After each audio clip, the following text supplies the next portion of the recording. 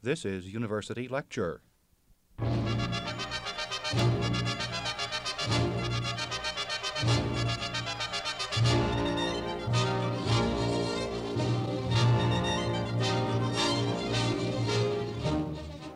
Welcome to another in a series of lectures given on the campus of Iowa State University in Ames.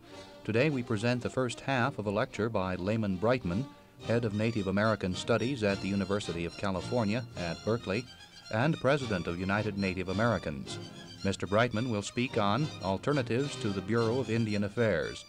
This is the fourth of a series of programs recorded at Iowa State University's National Affairs Institute devoted to the American Indian. Part 2 of Mr. Brightman's talk can be heard next week at this time. It's a pleasure to be here. I've never been in Iowa before to give a talk or to see any of the people in this state. It's colder than the devil out here. I understand you had a Bureau of Indian Affairs employee that spoke today. That's nice, because you should hear what the Bureau of Indian Affairs has been doing for Indian people for the last 100 and some odd years. As you know, the Bureau of Indian Affairs was formed in 1824. And at the time it was formed, it was within the War Department. The War Department stated that the reason they should have the Indian Department is because they were there to protect Indians as well as to protect white people, or I should say non-Indians. Also, another reason they gave for establishing the Bureau of Indian Affairs within the War Department was that most of your early settlements near Indian Territory were army posts. So this is the reason they established the Bureau of Indian Affairs within the War Department. It remained within the War Department up until 1849, when they moved it into the Interior Department, where it remains today. The Bureau of Indian Affairs is run by what they call a Commissioner of Indian Affairs. He was appointed so in 1832. Up till the time they received the commissioner, there were 3 employees: the head of the bureau, 1 assistant, and a chief clerk. And they had the Indian Territory, or the United States, divided up into what they say three divisions: Northern Division, Southern Division, and the Middle Division. I'm going to give you kind of a little history lesson here. I didn't know what I was supposed to speak on, so I know that none of you Caucasians and you blacks and Asians and none of you other people know a damn thing about Indians. And I'm an expert on them because I'm an Indian. We've got a lot of anthropologists running around who are experts, a bunch of sociologists, and some historians. But a funny thing about it, when you read history, you find about, I should say the only time you find anything about Indians, it's either derogatory or fiction. Most of our historians who've written these history books and history texts and so forth, they haven't been able to break away from their Anglo-Saxon race consciousness enough to write an objective textbook. You would think that Indians just suddenly appeared here within about the last 20 years when the poverty programs came in. That's when you suddenly discovered there were Indians here, except when you watch TV or the movies. And then when you see something in television or the movies, we're either depicted as some savage who runs around raping and shooting and killing innocent white women and children, raiding wagon trains. About the only damn thing you non-Indians know about Indians is that we raided wagon trains in a circle. We had attack in a circle. And we don't attack after darkness. I've attacked quite a few people at night, mostly females. But neither here nor there. But I thought possibly we'd just get into kind of a little basic history lesson here. I founded the Indian Studies Department at the University of California. I'm a lecturer there.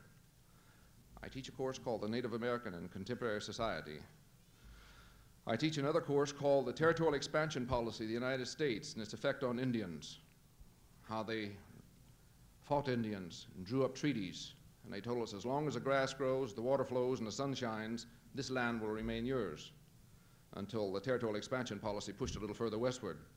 And then we had another battle. We'd defend our homelands. You'd bring in the cavalry. Eventually we would be defeated.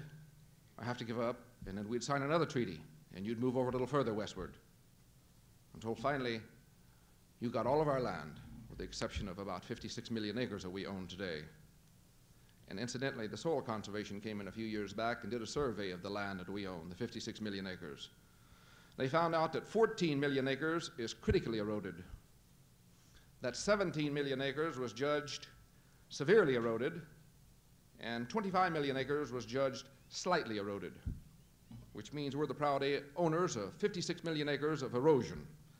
That's what you've left us, 56 million acres of erosion. And just recently, they sent a survey team out. They're always doing surveys on Indians, and they did another survey on the water situation on Indian reservations. And they surveyed 22 different Indian reservations, and on all 22 reservations, the water situation was terrible. The water was found to be contaminated to the degree of 80 to 100% on all 22 reservations.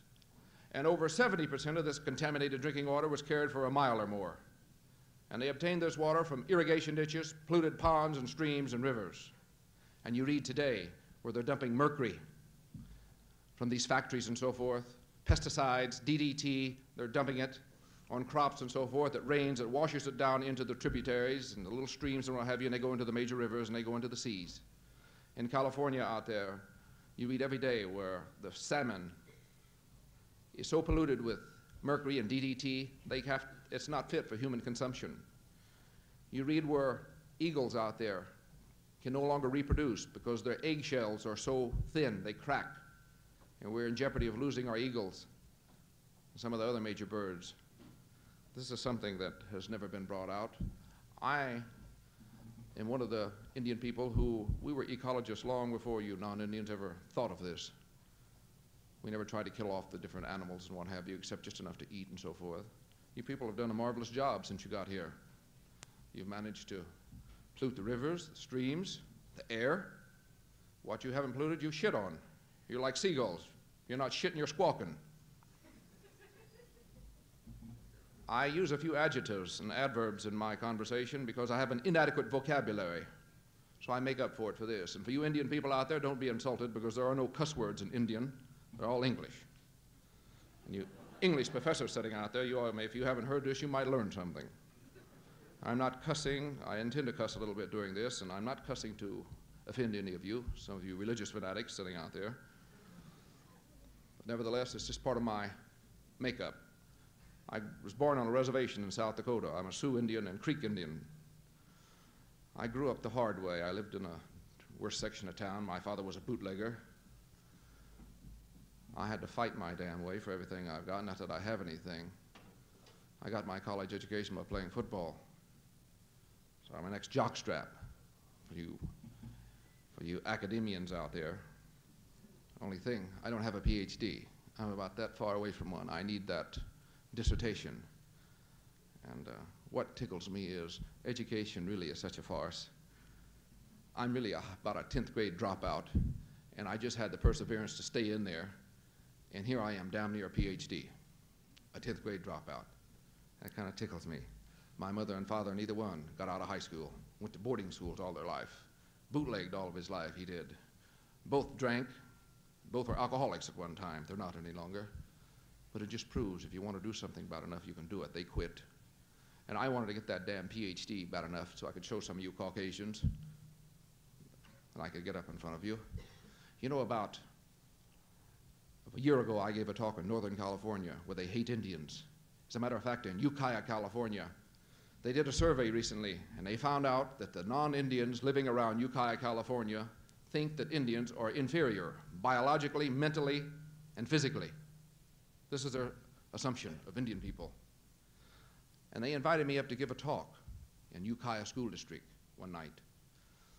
And in giving my talk, I came out with some pretty strong words and what have you. And after I got through, some of the people were really upset. And they called me into a special meeting to ask if I would answer a few questions and what have you, and I did. And one white man who was a teacher there got real upset. And he challenged me on a few of the things that I'd said. So finally I told him, I said, you know what's bugging you? Is you people paid me $200 to come up here and talk to you. And for the things that I said tonight, you would have tarred and feathered my ass and run me out on a rail about 10 years ago, but you paid me $200 for it tonight. And it really upset them. I forget exactly what I'm being paid for this tonight, but whatever it is, it'll be worth it because I'm frustrated. I have an inferiority complex, as all Indians do who come from reservations, but I overcome it by my brash talk And instead of getting on the freeway and honking at people, I just get up in front of audiences and cuss them out and what have you. And you pay me $300, $400, $500, $800 for it, and I go home and I laugh all the way home. Kind of tickles me to think that I can get up and just talk like this and you pay me for it. It's kind of an amazing thing how our society has turned out today. I'm not a damn comedian, but I do tell a few jokes once in a while. For you Indian people out there, I know that you heard the Bureau of Indian Affairs today. I assume you did. The Bureau of Indian Affairs. There was a circus train going through Arizona, and they had a wreck, and some of the animals got loose, and they started rounding up all these animals, and they caught them all with the exception of one, a baboon. And they couldn't catch this baboon, and they got word that another train was coming, and they had better pull off and get on their way. So they loaded up the animals that they had, they put them in the train, and they left. 2 or 3 days later, 2 or 3 Indians were walking by, and they saw this baboon. And they had never seen one before. They didn't know what it was, so they jumped back behind some mesquite bushes, and they watched it for a while. Finally, one of them says, "Why don't we capture it, and we'll take it back to the tribe?" Said, "Somebody might know what it is." And they got up their nerve after a while, and they grabbed it. And it struggled, and they drug it, screaming and hollering, all the way back to the tribe. After getting it back there, nobody knew what it was. So finally the chief, he says, "I think I know what it is." He said, "What's that?" He said, "Well, judging from the blank expression on its face and the calluses on its ass, it must be a BIA man." You non-Indians probably won't understand that. That's Bureau of Indian Affairs.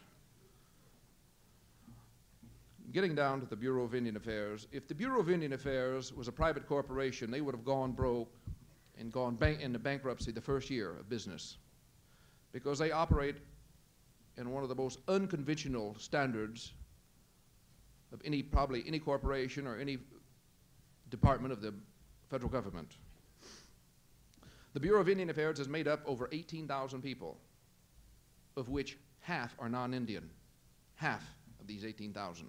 Now, we lead the nation in unemployment. Our unemployment rates range anywhere from 40 to 90%, depending upon which reservation you visit. So they erect a Bureau of Indian Affairs, and they put over half of the people non-Indians. And when you get into the upper echelon of the Bureau of Indian Affairs, you find that 89% of the top executive positions are non-Indians.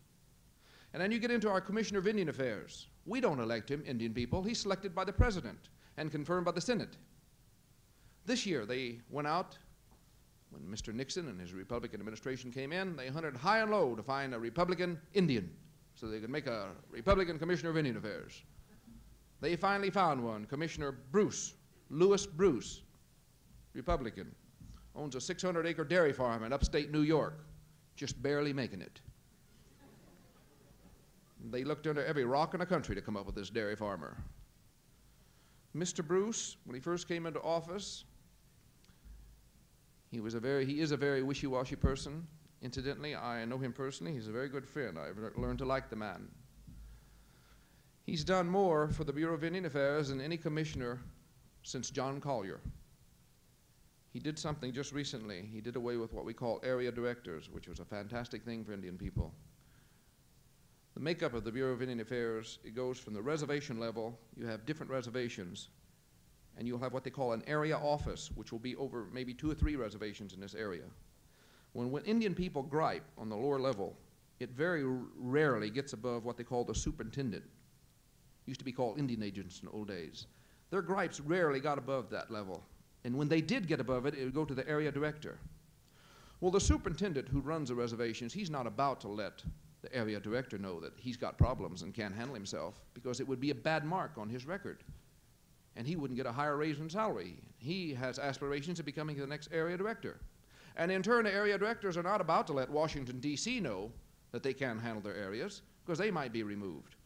So Indian people on a bottom level, on the reservation level, the Bureau doesn't respond to them. We don't control the Bureau. White people control it. 89% of the top executive positions, over half the 18,000 employees are non-Indian. And then our commissioners appointed by the President. You know, the Bureau of Indian Affairs operates within the civil service regulations and laws. All of them are civil service employees. And as you know, it's virtually impossible to fire a civil service employee. So what happens if you find an employee who's incompetent You can't fire him, you transfer him. And after you've transferred one of these incompetent individuals, he'll soon work his way around from job to job and reservation to reservation, and he might wind up back where he started from. When this happens, the procedure then is to promote them and give them a raise in salary, to get them completely out of your hair. This is what happened to the ex-Commissioner of Indian Affairs, Robert Bennett. He was so damn incompetent, was transferred from job to job, they eventually made a commissioner out of him. I was over in Bemidji, Minnesota last year. I gave a talk over there. And they were telling me about this. They had what they call a superintendent of their reservation who was extremely bad, incompetent. And they tried for months to get rid of this man. And after a number of months, a lot of letters, protests, and so forth, they managed to have him transferred from the Bemidji, Minnesota area, Chippewas. You know what the Bureau of Indian Affairs did with him after finding out he was incompetent and couldn't handle it? They transferred him over to the Sioux in South Dakota, made him the assistant area director with a raise in salary. Possibly a lot of you 2 years ago read in the papers where the Bureau of Indian Affairs surveyed and did an investigation at Chilocco, Oklahoma, an off-reservation boarding school, which is considered the end of the line for reservation boarding schools. They found that for disciplinary reasons there at Chilocco, they were taking young boys and girls and handcuffing them behind their backs and over their heads, over poles and so forth, for 8 and 10 and 12 hours at a time, for disciplinary reasons. They found young boys with broken ribs, broken arms, and all kinds of gashes on them where they had been beaten and kicked. Discipline. Bureau of Indian Affairs, discipline. They publicized this in the news media. Senator Bedcalf and a few others put it in the news. You know what they did to the superintendent of the school? They jerked he and the principal out for a short period of time and then put him right back after the heat cooled down.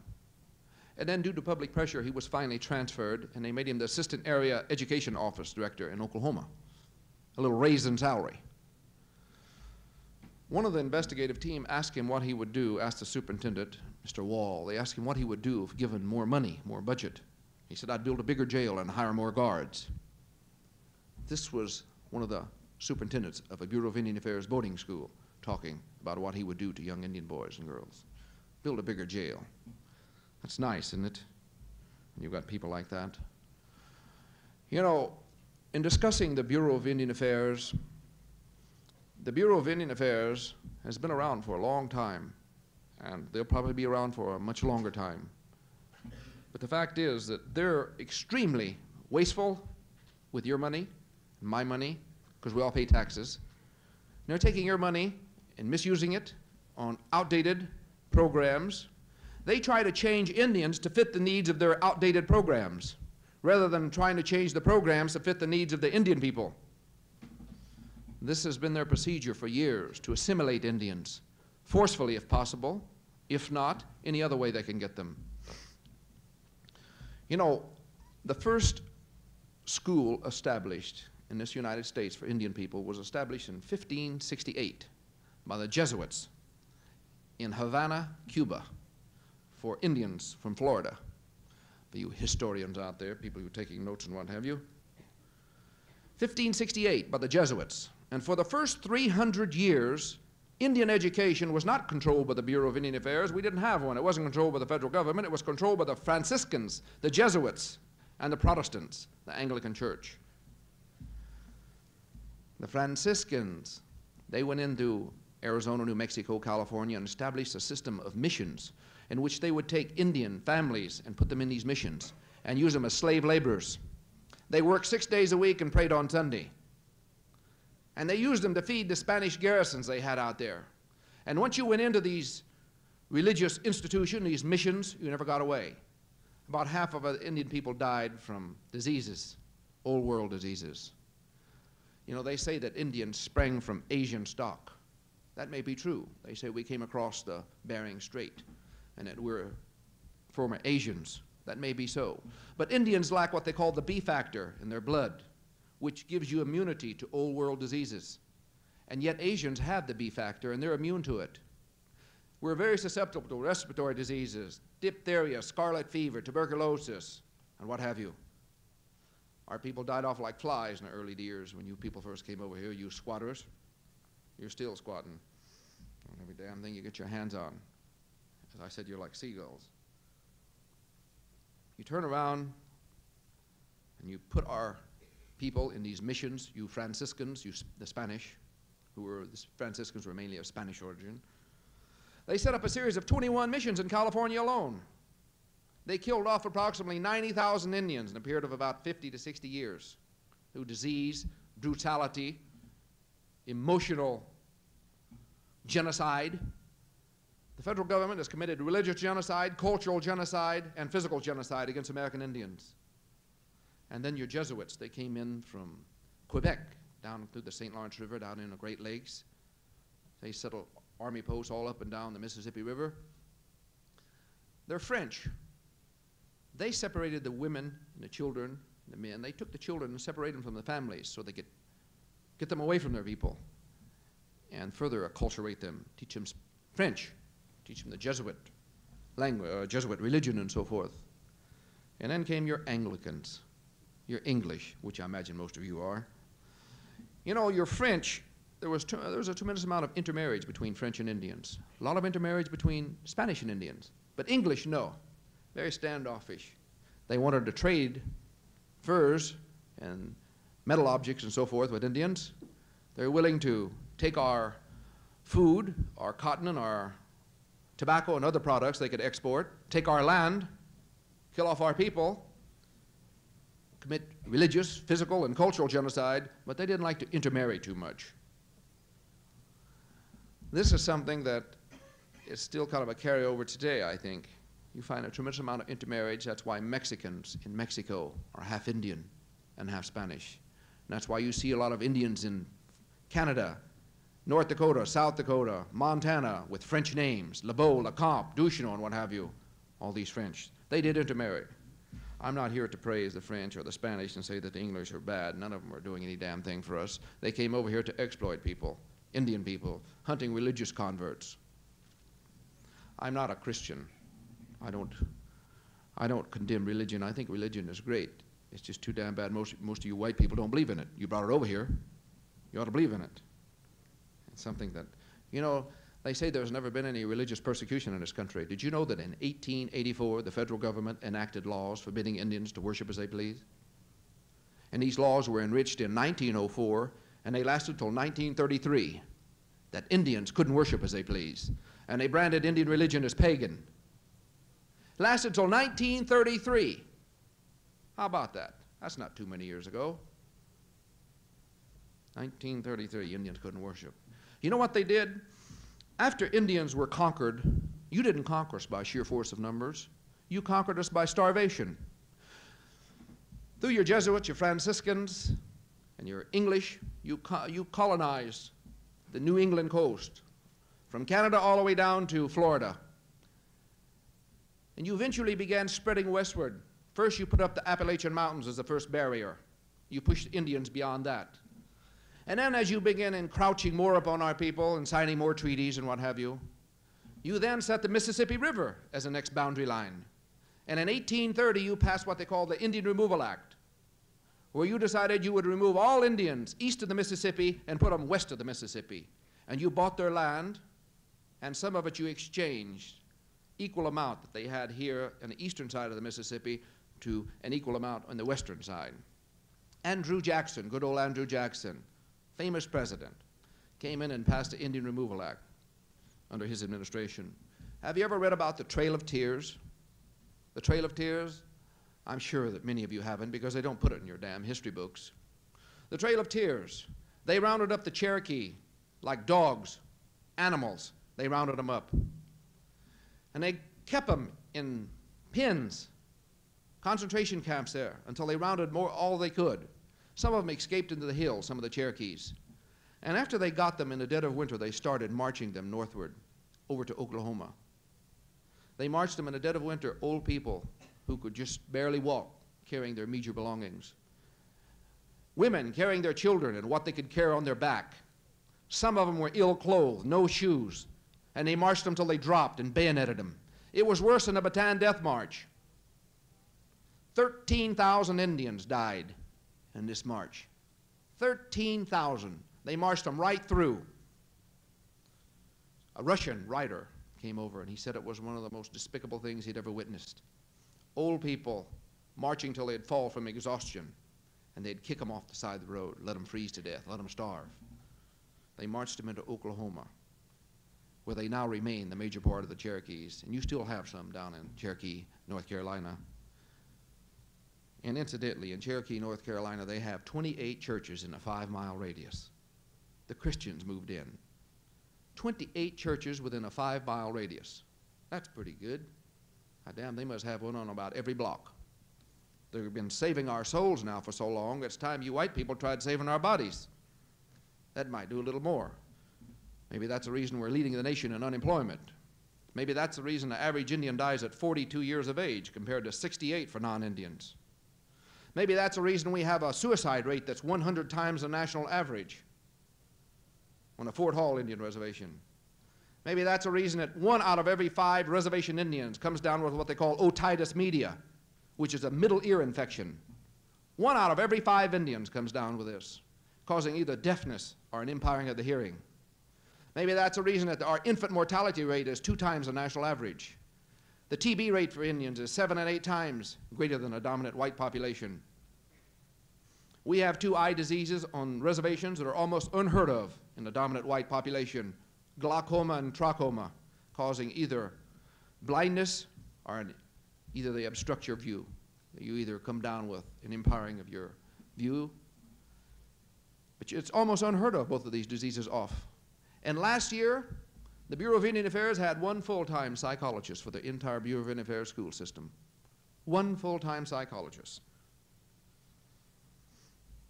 You know, Indian people lead the nation in bad health. The average Indian has a 5th grade education in this country. The 5th grade is the average educational level of attainment in this country. And dropout rates are the worst in the nation.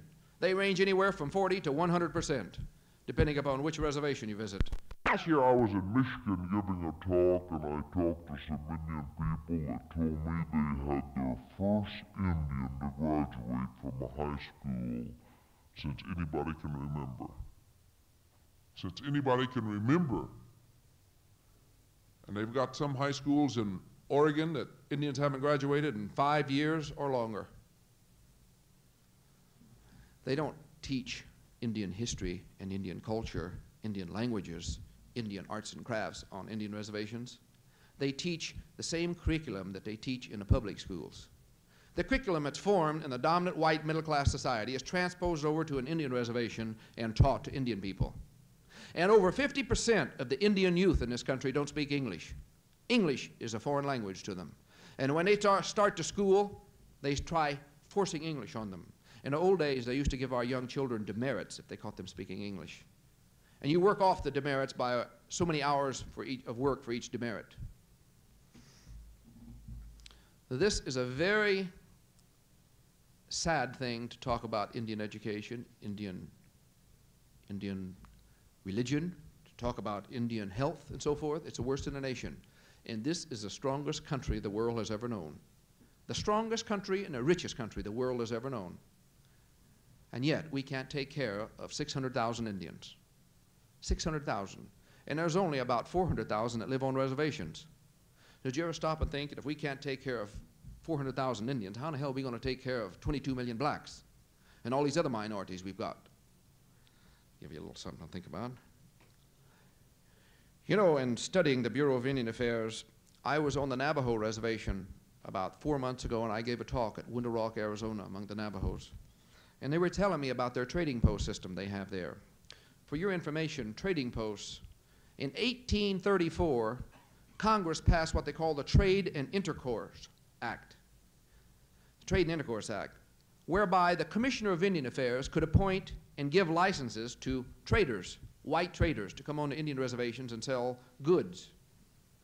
In issuing licenses to these people, he could regulate the prices on the items they sold, the kind of goods they sold, and the quality.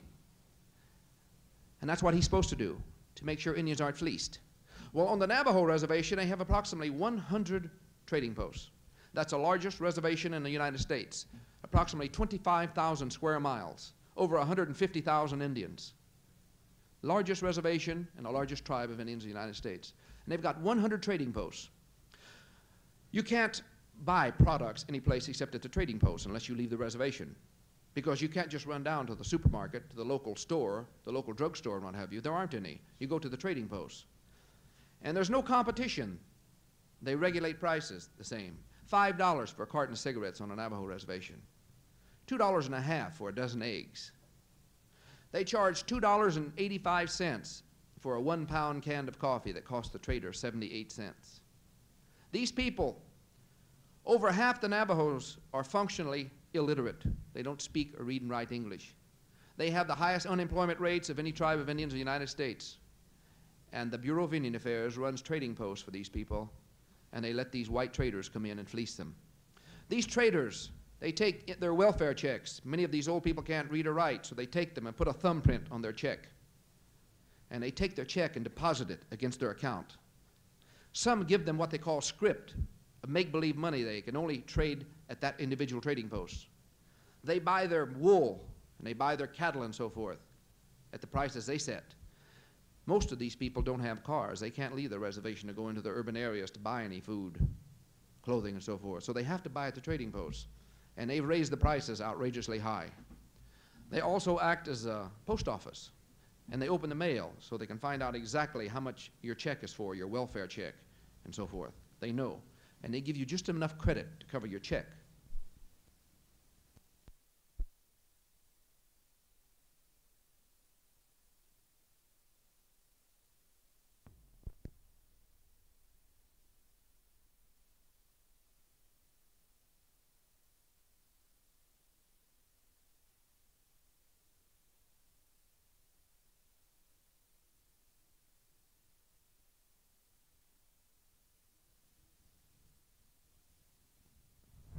And you think the Bureau of Indian Affairs would go out and make sure that these people aren't fleeced? They had cases where women were actually physically abused to get the money. It's unbelievable how the Bureau of Indian Affairs can let a bunch of trading posts like this misuse a bunch of poor Indians such as this. It's kind of disgraceful. 100 trading posts. They averaged last year, the markup rather I should say, was between 30 and 100% on the foods. And last year, these 100 trading posts averaged $20 million annually off of Indian people. That's like robbing the blind, taking money from people who can't read and write. It's like saying, yeah, I know the poker game is crooked, but it's the only one in town. Well, that's the way it is there. On my reservation at Cheyenne Agency, South Dakota, I went in there and I went to the local trading post, and they sell butternut coffee. You ever heard of butternut coffee? I heard of Folgers and Mrs. Olson on TV, but I never heard of butternut coffee. Well, that's the only kind of coffee they had. If you want to buy coffee, you don't buy anything but butternut, and it's outrageously high. And then they employ Indian people to do beadwork. I went to the Wounded Knee Trading Post in South Dakota, and at the Wounded Knee Trading Post, I bought a pair of beaded moccasins year before last when I went through there. It cost me $50. I put them in my car, went around to get a drink of water a little bit later, and I saw a hydrant in back, or well rather I should say. Walked around and there was some old Indian woman doing beadwork. They were paying her 50 cents an hour. 50 cents an hour. She could knock out a pair of beaded moccasins in a couple days or so. 50, now the price is up to $50, $75, and $100, depending on the color of them and what have you. It's amazing how the Bureau of Indian Affairs will let non-Indians run over our Indian people. You know, when you start looking into Indian education and you say, well, why does the average Indian only have a 5th grade education when 1/3 of the budget from the Bureau of Indian Affairs goes for education? 1/3. Did you know that last year, year before last, when Robert Kennedy headed a Senate subcommittee hearing to investigate Indian education, they came up with some very startling figures, and they labeled Indian education a national disgrace. A national disgrace, he said. Something had to be done. Indians with dropout rates from 40 to 100%, average Indian having a 5th grade education. They found out that only 16% of the teachers who teach Indian are of Indian extraction. And 25% of the teachers who teach Indians don't like teaching Indians. They don't like teaching Indians. They don't teach Indian history and culture in these reservations. You go into a typical Indian reservation school, and when you walk in, you see a white man's name on there. Washington, Lincoln, Jefferson, Theodore Roosevelt, George Custer, that sex deviant and psychopathic killer. I said this on a TV program in San Francisco, and I had about 500 phone calls wanting to assassinate me because I called their Custer a sex deviant and a psychopathic killer. They asked me how I knew he was a sex deviant. I said, well, it's common knowledge among Sioux Indians and Cheyenne Indians. And some woman called up and she said, I can't take your word for it. Do you have any proof? And I said, well, do you have any proof he isn't? I've got 40,000 Sioux, and I don't know how many Cheyenne Indians there are in this country, and they think Custer's a sex deviant. That's good enough for me. She said, well, do you have anything in writing, any written proof? And I said, no, he didn't sign any affidavit saying he was a damn sex deviant, I don't think. But nevertheless, you Caucasians are very reluctant to accept the word of an Indian. In fact, you don't accept the word of too many people. You know, I've got a cousin who has a BA degree. He was teaching on my home reservation in South Dakota, and he went into Rapid City to buy a car, and his wife was teaching, both of them teaching for the Bureau of Indian Affairs. And you know, they wouldn't sell him a car in Rapid City because he was an Indian. They were worried about his credit. He had the down payment, but they were afraid he might take the car and go back to the reservation, because see, on most reservations only federal law and Indian law pertains. And they were thinking he might take the car and abscond to the reservation and not make any payments on it. Can you imagine that, a college graduate, and they're not going to sell him a car? He finally went to another city and put enough down payment down on one that they did manage to take his money. But that's bad when they won't take your money because you're an Indian. Kind of gets you, doesn't it? Right in the pocketbook. Those old traders in the Navajo reservation charging $5 for a carton of cigarettes. You know, they ought to have a little Indian power around there. Talking about the Boston Tea Party, they ought to have a damn trader party around there. Do a little burning or dumping some of those goods into the ocean there. They don't have any damn ocean, but they could run those damn traders off. What I'm saying is Indian people should set up their own co-ops. And if these crooked tribal leaders we've got on some of these reservations would allow something like this and try to help their people rather than fleece them and stuff their own pockets, they'd set up tribal co-ops for Indian people so they could have co-ops and sell people food, clothing, and any other type of merchandise they wanted at reasonable rates. And if the Bureau of Indian Affairs really tried to help Indians, they would stamp out these crooked traders and make sure they had prices that they could afford instead of trying to make their living fleecing these people. You know, I want to go into just a bit of history. I started about 3 times and got completely off. Up until 1865, when the Civil War was over, the United States, the outer portions of the United States were along the eastern seaboard, along the southern, northern, and the western seaboard were all colonized, and they were all hemmed in. And your Indians, your Plains Indians in the central portion of the United States, they were relatively untouched by non-Indians up until the Civil War was over. You people were so busy fighting each other for about 4 years there, you didn't actually bother around killing many Indians, attacking us and what have you. You were attacking each other. Well, when the Civil War was over in 1865, all of a sudden there was a vast new area to cover, the Plains area, occupied by a bunch of Plains Indians, all the way from Canada down to Texas, from the Mississippi River over till you get into the Rocky Mountains. A big, vast area occupied by Plains Indians. This was considered sort of a vast desert up till this area. So when the Civil War was over, you had millions of men standing around, nothing to do, no place to go. So they sicked them on the Plains Indians, the last of the Indians to give up. And that's why you read about so many Plains Indians, and you see so many movies, television scripts about the Plains Indians. Is because they were the last to give up, relatively untouched. The rest of the Indians had been conquered up till the Civil War was over. Well, in conquering the Plains Indians, it was a much harder task than they had anticipated, because they had acquired horses from the Spanish, and they'd become competent horsemen. They say that the Comanche Indians set back civilization in the Southwest 100 years. Fantastic cavalry, light cavalry. Indians were the greatest fighters pound for pound in the world. They didn't have to carry a large amount of food with them, supply trains and so forth. They lived off the land. Well, when they started trying to capture, colonize, and to conquer the Plains Indians, as I said, it became a much bigger task than they anticipated. They found out that it was extremely hard. The only way they could do it was to starve them into submission. So they advocated killing the buffalo off, buffalo hats, buffalo coats, and so forth. Kill them for the meat, kill them and take the tongue, take a few delicacies and so forth. And this is what they did. They enticed people to come from Europe to come over on vast hunting expeditions, see how many they could kill in one day. It was a big sport, setting off on a hill and shooting downwind from buffalo and see how many you could kill in an hour, how many you could kill in a day, 1,000 a day, 2,000 a day. There were over 50 million buffalo roaming the plains area, and the Indians followed them in their migratory path, killing what they needed. They didn't pollute the damn rivers, the streams, the air. They just existed. To some of you people, that probably seems like a very simple way of life. It was. But they existed, they were happy. They didn't have all these damn complexes you people do today. In fact, all of us do. They were just existing. And you know, when you stop and think about it, it doesn't matter. We're all born equal. You come in naked, and you go out with nothing. You can't take anything with you. I guess you can make life a little better by becoming wealthy.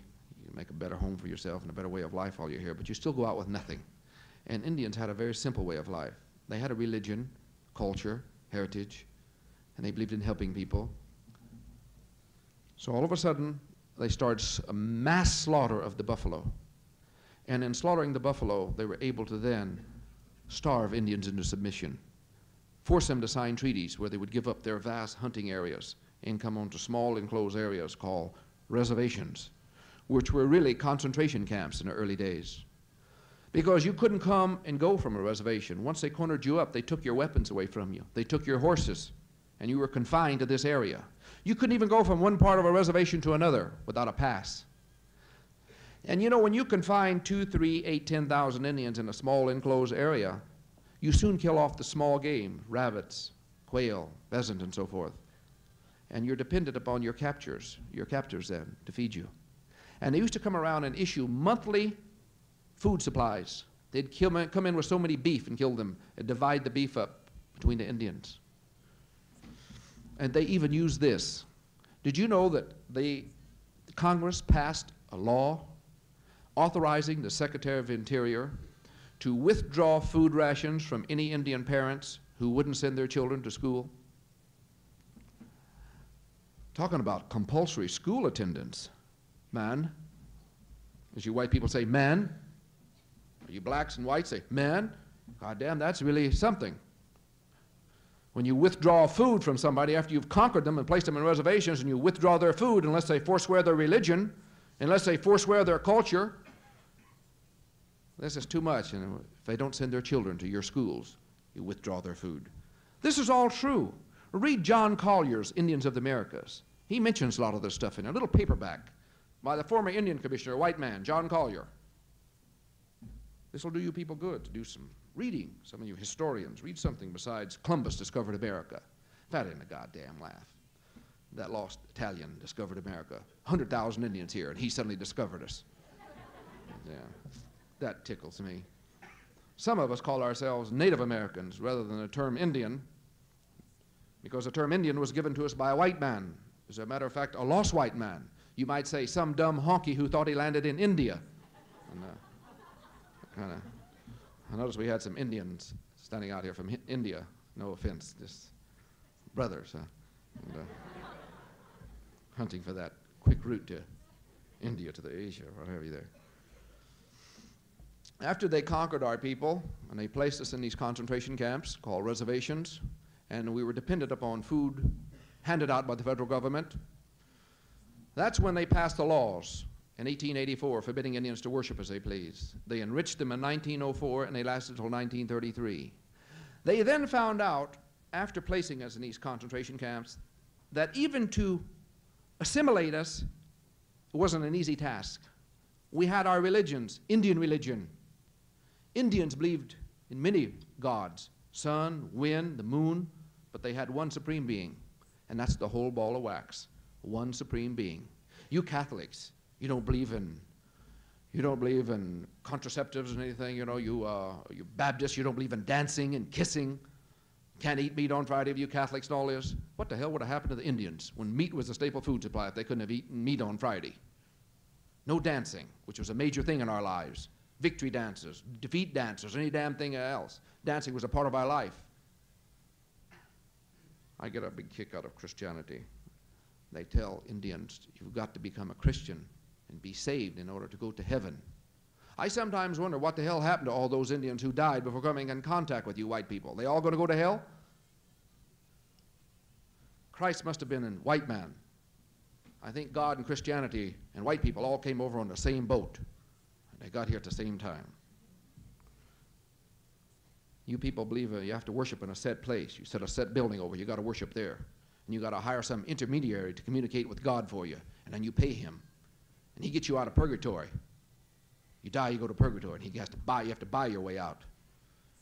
Indians worshipped any time they wanted to, any time of the day. They didn't have to have a set place to worship, pay some intermediary to communicate with God for them. And they worshipped any time they wanted to. Very simple way of life, just worshiping God, believing in helping your fellow man. We didn't have welfare payments, long welfare lines, nut houses by the scores. We took care of our own. And I'm not downgrading religion. Religion is a good thing. I'm just saying you don't force Christianity on Indian kids, and that's essentially what has been done. Religious genocide. After they got our young kids, or our people in these reservations, they found out the only way they could truly conquer Indians after they got us into submission was to strike at the core of the Indian way of life, the youth. They had to break up tribal societies, do away with our true hereditary leaders. So that what they did, if they couldn't find a chief who would go along with them and be what we call an apple today, who's an Indian who's red on the outside and white on the inside, or some sellout, or hang around the fort Indian. In the old days, some of the Indians used to give up and come and hang around the forts and beg for food with white people instead of getting out there goddamn fighting them. Well, what happened? They decided to strike at the core. They took our youth, and they set up off-reservation boarding schools. And they took Indian children to the age of 5 and 6 and forcefully took them away from their parents and put them in off-reservation boarding schools. A little history. The first off-reservation boarding school was Hampton Negro Military Institute for Indian children. In Virginia, it's located. A man by the name of Captain Pratt, who was in charge of a Negro cavalry unit during the Civil War, suddenly became fascinated by Indians. And after the Civil War was over and they started their campaign in full against the Indian people, well, they conquered a few Indians, and when they would conquer them, they'd take prisoners, and they shipped them off to St. Augustine, Florida, and kept them there for a number of years in captivity. And Captain Pratt, who had been in charge of a Negro cavalry unit, decided that Indians could be educated. So what did he do? He got a bunch of rich white people and asked them if they would sponsor Indian kids in some of the different schools. Only thing, no schools would take them. There was only one school that would accept them, Hampton Negro Military Institute, set up especially for blacks. They took them. This was in 1878. And at Hampton, they had what they call an outing system, where during the summer months, they would send them out to white farmers and further give them practical experience in farming. A bunch of Quakers, teaching the Quaker religion. Depending upon which religious order had entrenched itself within these different off-reservation boarding schools, that's what our Indian kids came out. If the Catholics were in this one, they became Catholics. If the Presbyterians were over here, they became Presbyterians. So they sent them to Carlisle in 1878, the first year, and then the next year in 1879, they erected the first Indian off-reservation boarding school at Carlisle, Pennsylvania, called Carlisle Institute, which is probably famous to some of you people because you may have seen the Jim Thorpe movie. Jim Thorpe was the greatest athlete who ever lived, barring whether you're white, black, brown, or what. He won the decathlon, the pentathlon in the Olympic Games, which is something that has never been duplicated since. He played professional baseball, was a great baseball player, John McGraw told him to bunt, and he had a home run, and they fired him. He was the first big-time professional football player. He made professional football today. He was the first big-time player. He was one of these rare individuals who comes around, no matter what color you are, who comes around once in a lifetime, once every 100 years or so. You've had great men in football, basketball, track, and what have you, but here was a man who was put together so he could do all of these. Well, he went to Carlisle. And you know what? Carlisle was only a high school, and they were playing major colleges. And they defeated major colleges in football and track all across the country.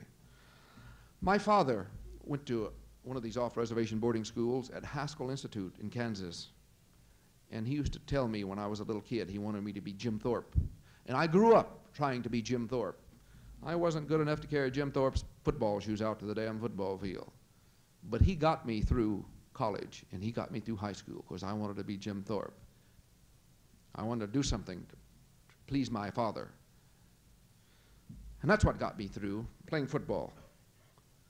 I wanted to be Jim Thorpe.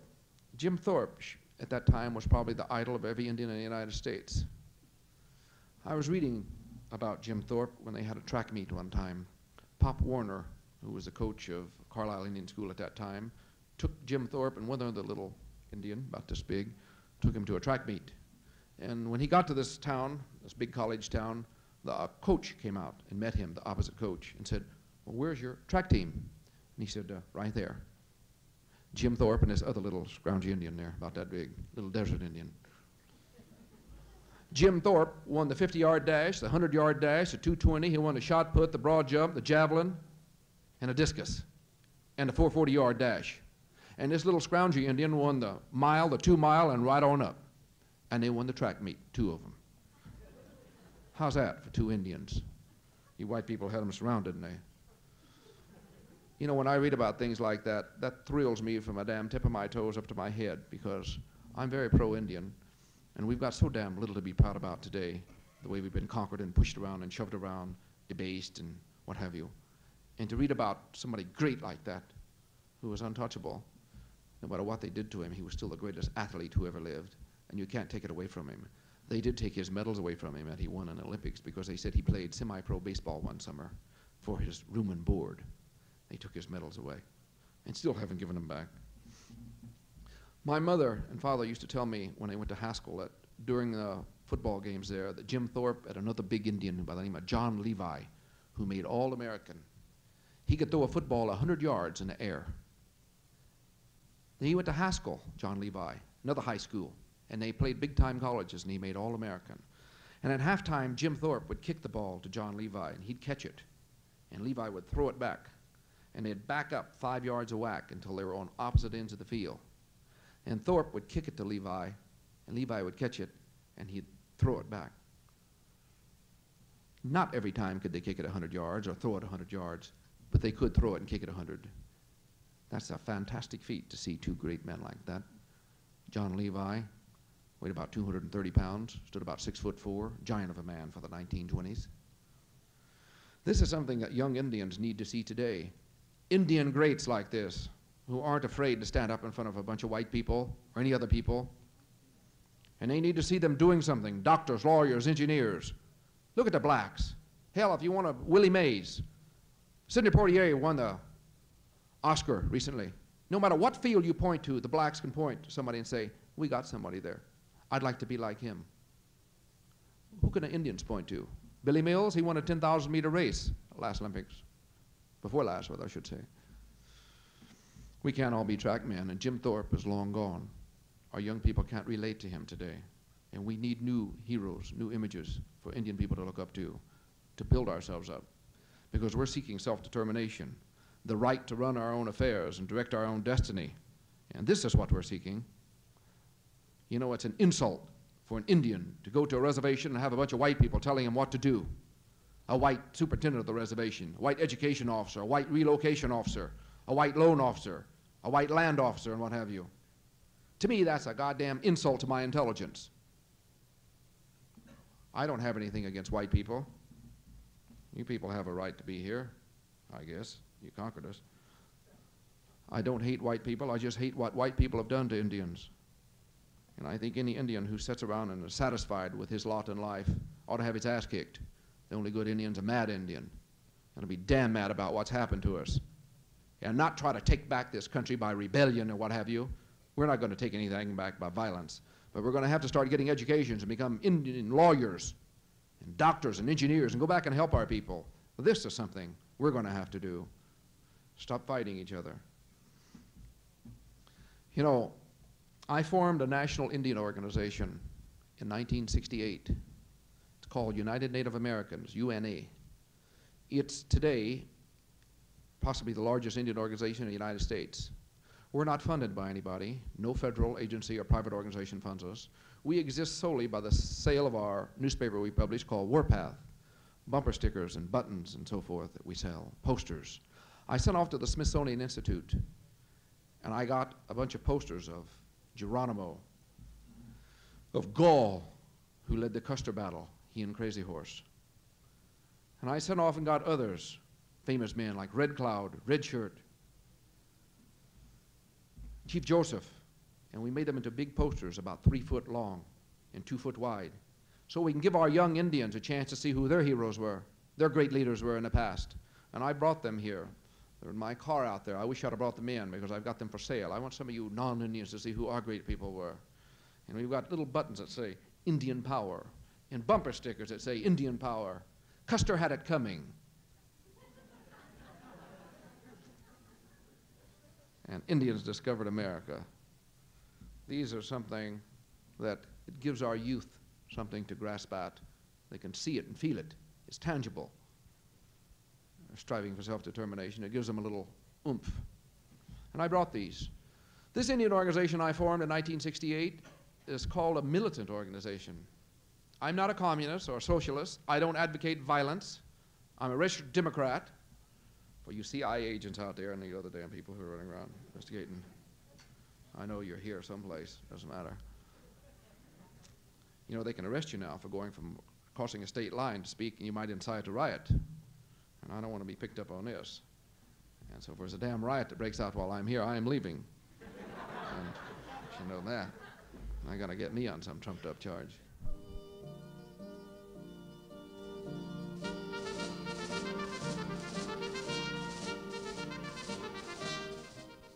You have been listening to another in a series of lectures given on the campus of Iowa State University in Ames. Today you have heard the first of a two-part program featuring a lecture by Leighman Brightman. Mr. Brightman is the head of Native American Studies at the University of California at Berkeley and president of United Native Americans. His topic is Alternatives to the Bureau of Indian Affairs. Part 2 of Mr. Brightman's lecture can be heard next week at this same time.